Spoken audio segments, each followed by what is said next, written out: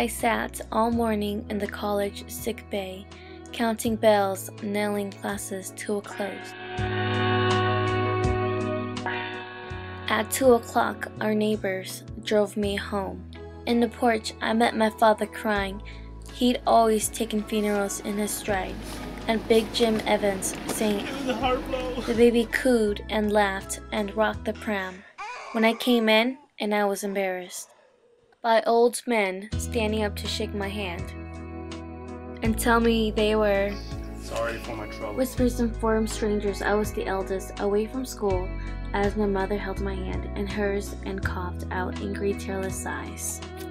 At 10 o'clock, the ambulance arrived, with the corpse stanched and bandaged by the nurses.